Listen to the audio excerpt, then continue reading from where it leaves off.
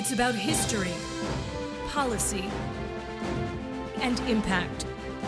A new perspective on current affairs, bringing experience, insight, civility, and scholarship to the urgent issues of today.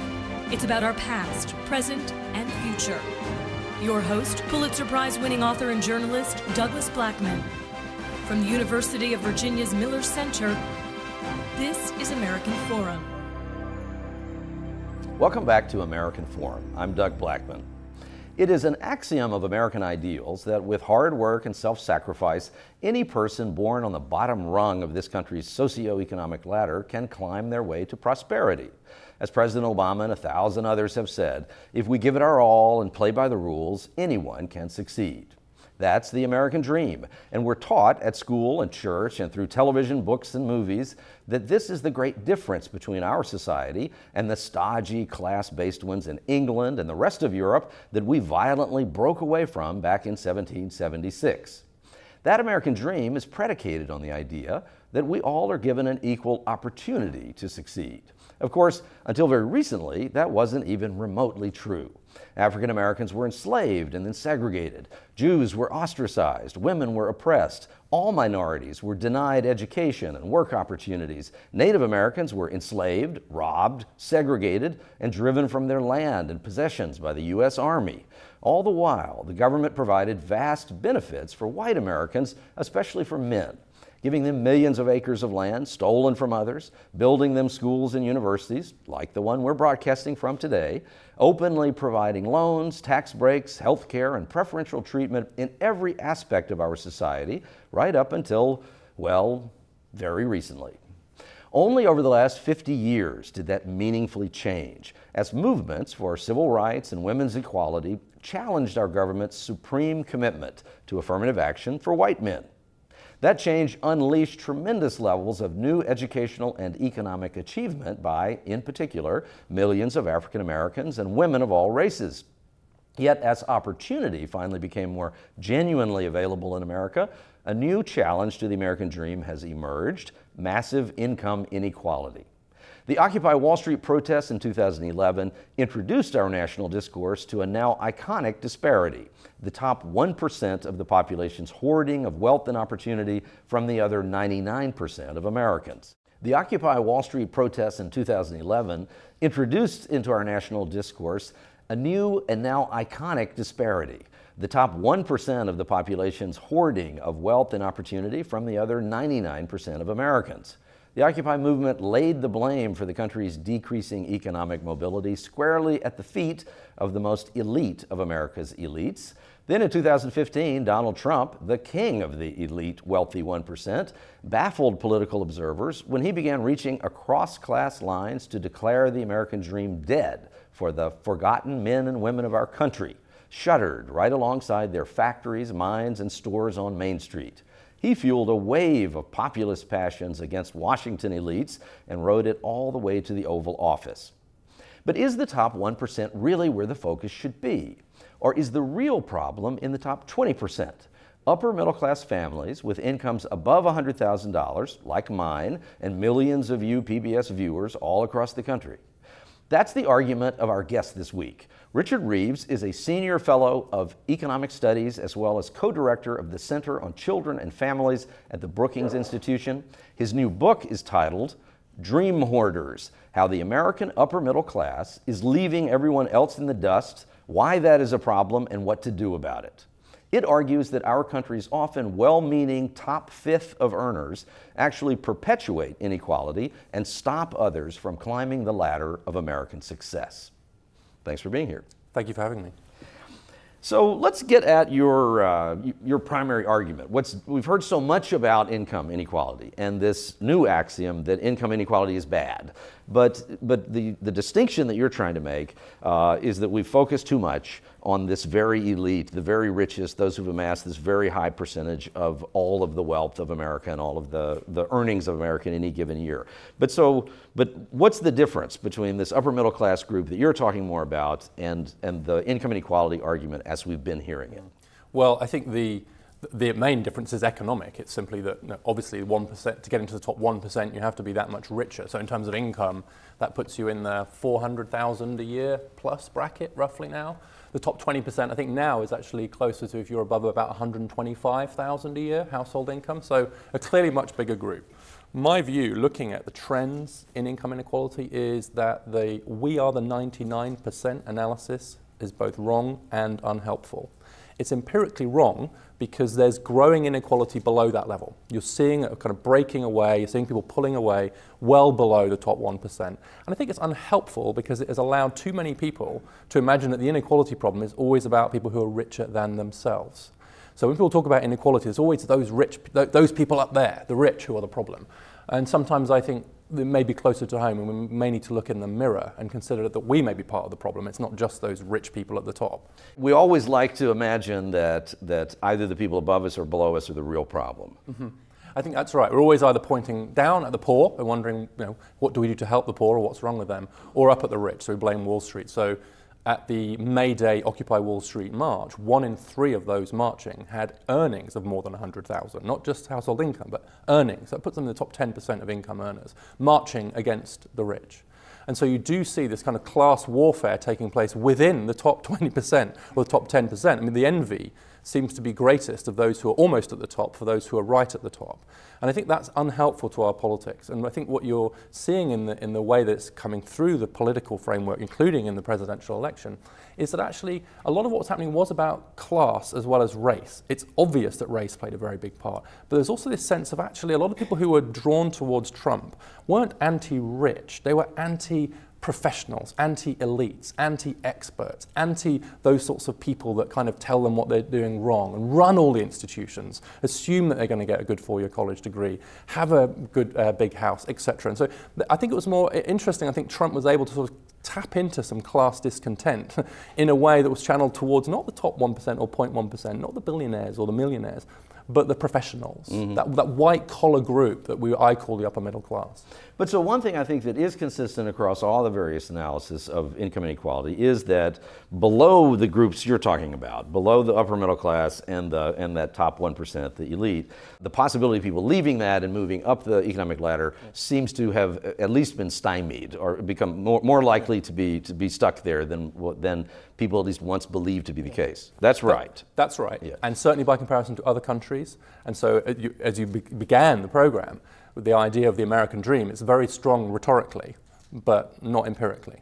And so if you actually look at the chances of being upwardly mobile, they're lower in the US than in many other countries. And that's partly because of the structural racism that you referred to, and that black Americans in particular are more likely to be stuck. But it's also just because this kind of bottom 80% broadly haven't seen much income growth in the last few decades. They're moving less geographically. There's much less wage movement, because to the extent that women's wages have gone up, men's wages have gone down, essentially cancelling each other out. And so the bottom 80% of the US income distribution looks quite similar today to how it looked 40 years ago. Meanwhile, the top 20% of earners and householding are pulling away. And sure, the closer you get to the top, the more you see that pulling away. But if you want to see where the gap is opening up, and I don't think it's just an economic gap, I think it's a class gap. And I say that as someone who comes from a class-bound society, a class gap, that it is opening up at around that 80th percentile, that kind of top fifth is where we should be thinking. In a class-structured society that has very well-defined classes, there is this assumption that you're born into a spot in it, and you're not going to, and you shouldn't expect to move in the traditional sense, that you're not going to move from one to the other. But it is by nature of the birth to begin with. What we're looking at in the U.S. is this emergence of a class.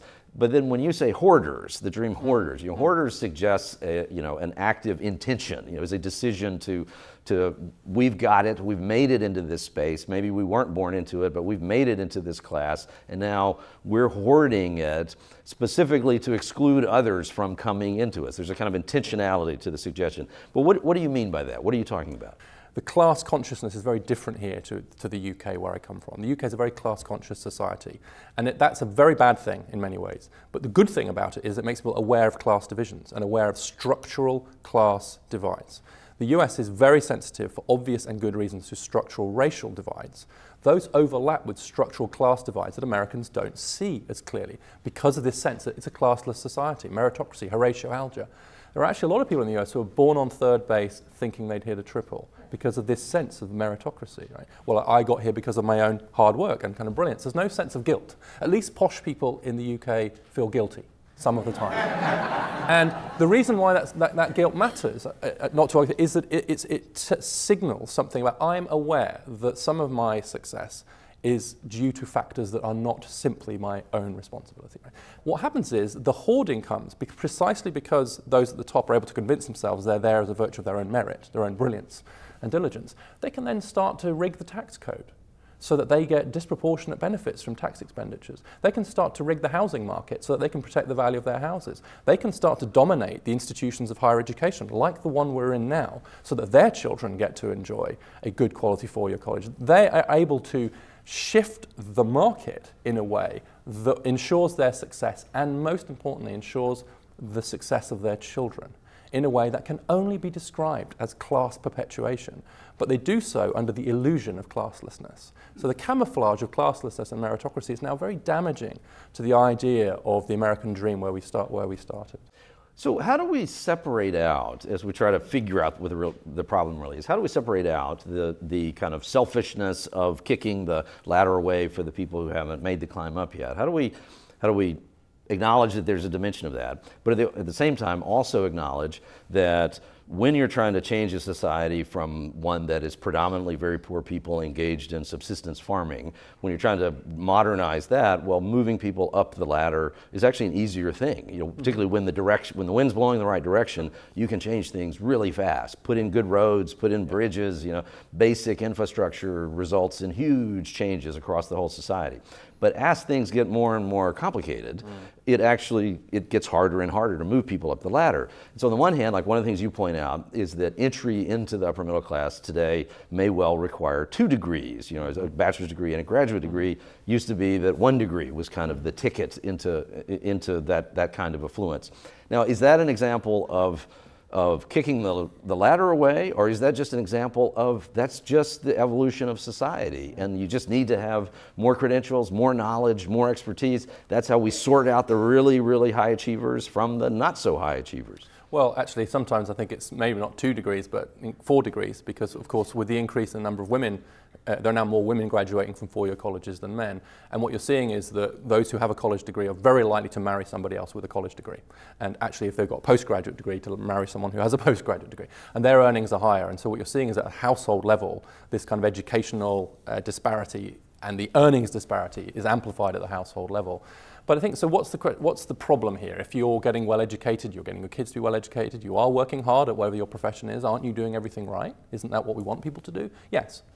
The question then becomes, at what point does the natural desire to do well for ourselves and our children conflict with, or at least come into tension with, other values, like equal opportunity, like others having a chance to rise as well? When do we actually start rigging the system as opposed to simply winning within it?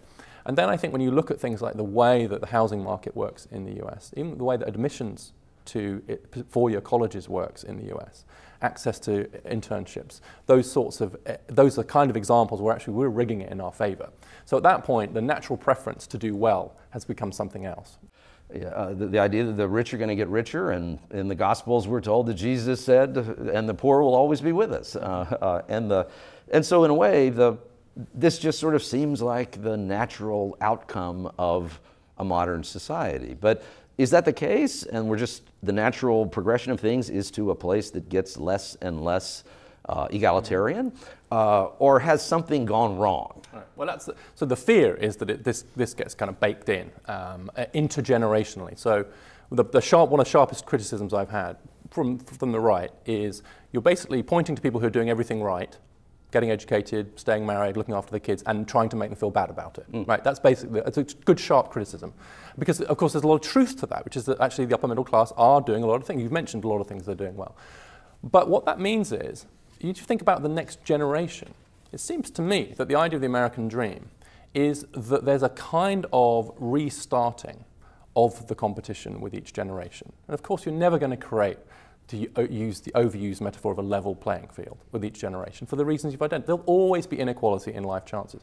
But surely our goal is to try and reduce the inequalities that come from the lottery of birth.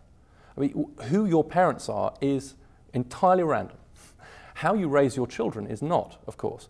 And so what does it mean? Do we say to the child who actually wasn't born into the upper middle class with well-educated, affluent parents, but is born into a kind of struggling town, some of the places you mentioned, do we say, well, that's just bad luck? When we said equal opportunity, we didn't mean it. And so what it means is that we have to invest very heavily in the opportunities for those who are not as fortunate as those of us who are in the top 20%. Where's the money for that going to come from? From us. And so we need quite radical redistribution, not only of economic resources, but also of those opportunities, so that each generation gets a chance to run a race again. It will never be an entirely fair race. But do we really want to end up with a society where we say, well, it's never going to be fair. My kids are always going to do better than yours. And by the way, there's almost no limit to what I can do to ensure that my kids are more successful than yours, even if it means my kids take a place that your kid might otherwise have got, because all's fair in love and war. And it seems as if this sense of entitlement that the American upper middle class have now means that they will engage in practices which would be unthinkable elsewhere and would have been unthinkable in other parts of US history, like legacy preferences in college admissions. Just take one example. But talk through those. So legacy preferences, you talk about internships, that's not something people typically point at as a nefarious area of American life.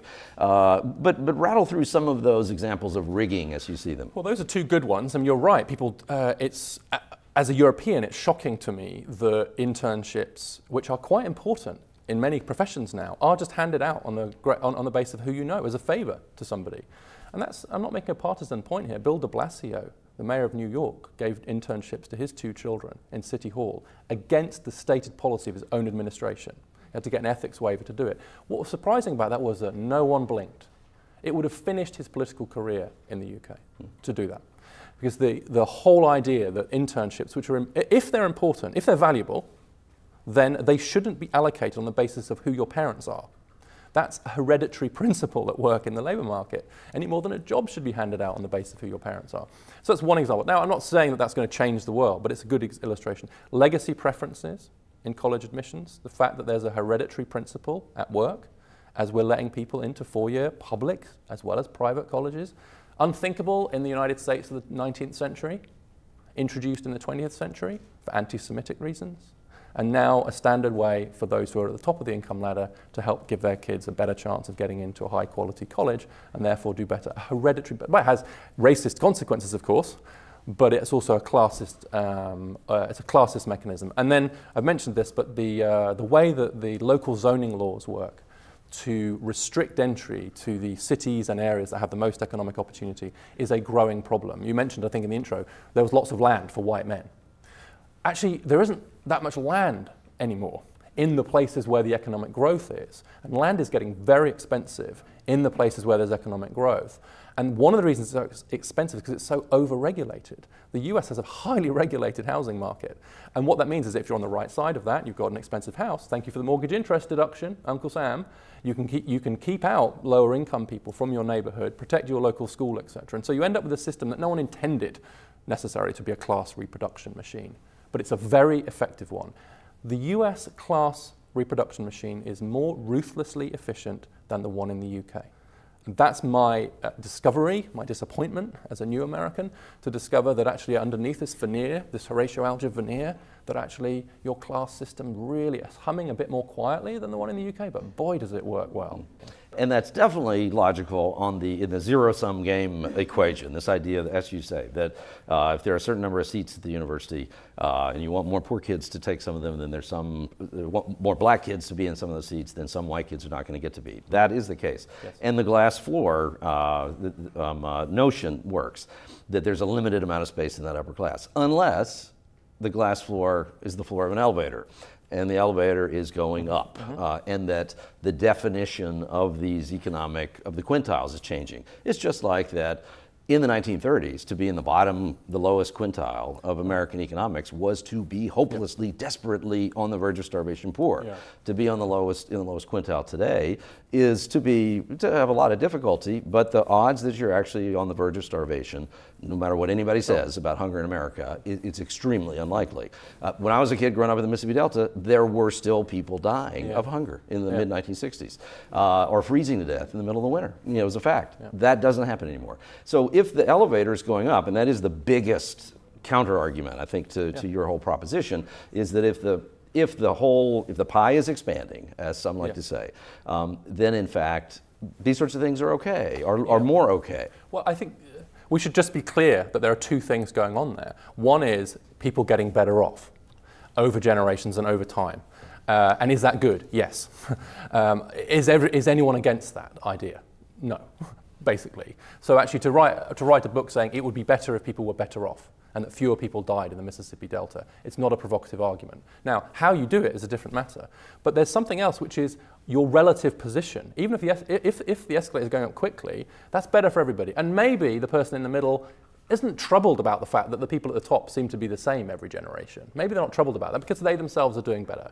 But I'm troubled by it because I still think that if you want a society that prides itself on fairness and equal opportunity, and you looked and you saw the elite perpetuating itself across generations, then you'd start to worry about that. You'd start to worry that your elite wasn't actually drawing from the whole of society. You'd start to worry about the fact you weren't getting the best and the brightest. You'd start to worry that you were morphing into exactly the thing that I thought America tried not to be, which was a hereditary society.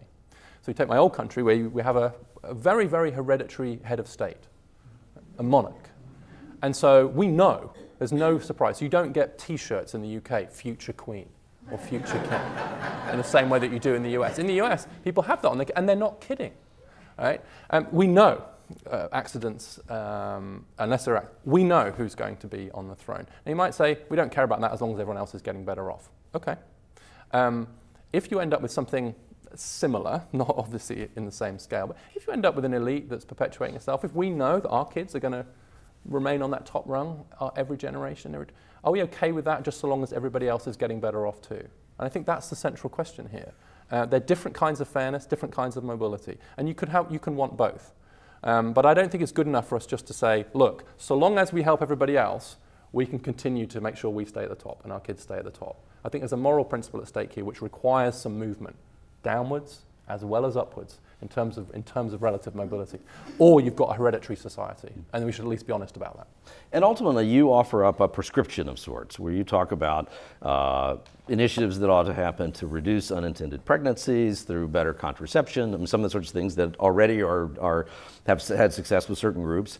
You talk about more home visits by educators to improve parenting of kids, better teachers for kids in poor schools, funding college differently and fairly, dealing with exclusionary zoning that you were talking about, ending legacy admissions, opening up internships. You've got a number of these kinds of things.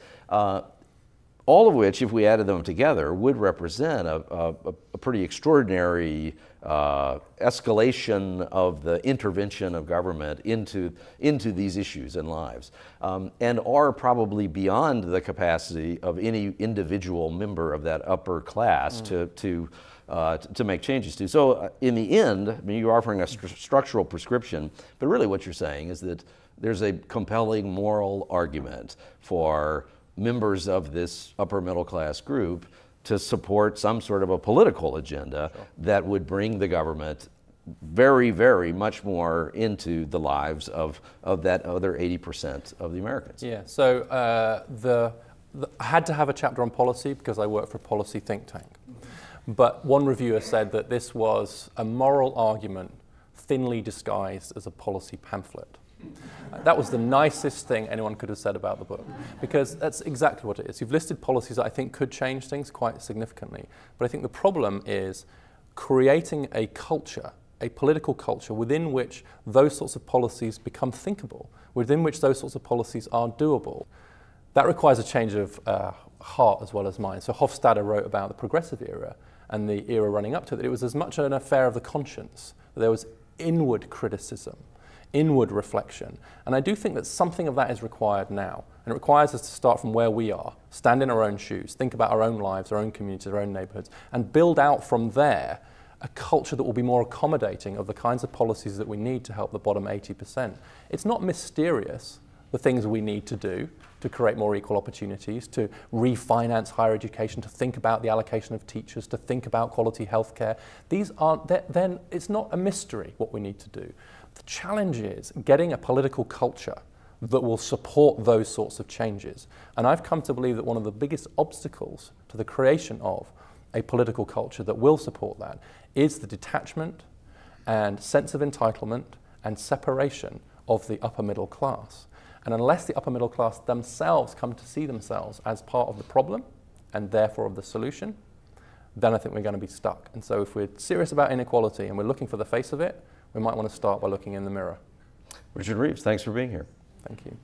What do you think about the hoarding of the American dream? What's your perspective? If you're a member of the upper middle class or part of the 80% struggling to climb the ladder, no matter which rung you're on, let's continue this discussion. Reach out to me using the email on your screen or on Twitter at Douglas Blackman. You can also follow our guest at Richard V. Reeves. As always, visit millercenter.org to keep updated on news and events, watch other episodes, and visit us on Facebook to catch live tapings of the show. See you next week.